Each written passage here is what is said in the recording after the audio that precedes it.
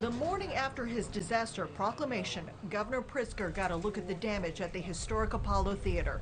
He thanked police, firefighters, and paramedics who weren't the only heroes Friday night. So too were the concert goers helping each other and people who live in the surrounding community showing up to remove the rubble, to help people out, to get them out from underneath the damaged building.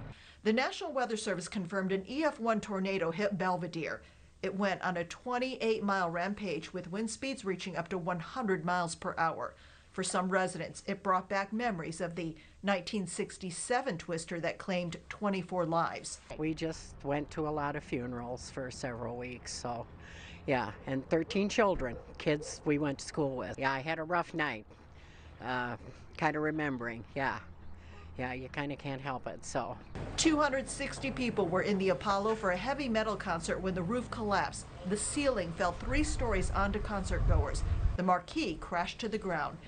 50-year-old Frederick Livingston, who was at the concert with his son, was killed. Our community is heartbroken. Our thoughts and prayers continue for Fred Livingston, his families, his loved ones, and all those injured at this tragedy.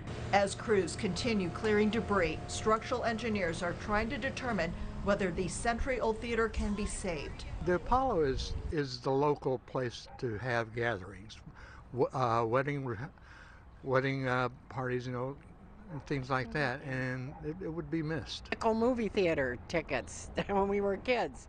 Folks could drop us off, my brother and me, go see a movie, and we knew everybody, everybody knew everybody, and yeah, so it would be nice, but it's got to be safe. The governor announced he will seek federal funds to help the town recover. First responders and residents this morning also observed a moment of silence for the victims.